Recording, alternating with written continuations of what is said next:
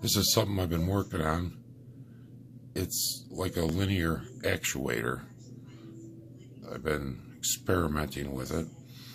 What I had done is taken the guts, the electronic guts, out of this servo. It's an old servo that had burned up. I threaded the inside of the main gear that comes out. I believe it was 832.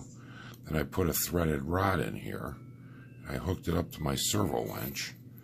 So when you engage it, it actually screws out and screws in. So there could be several applications for this thing. I just thought it might be something that you would be interested in and could incorporate it into something in the RC car.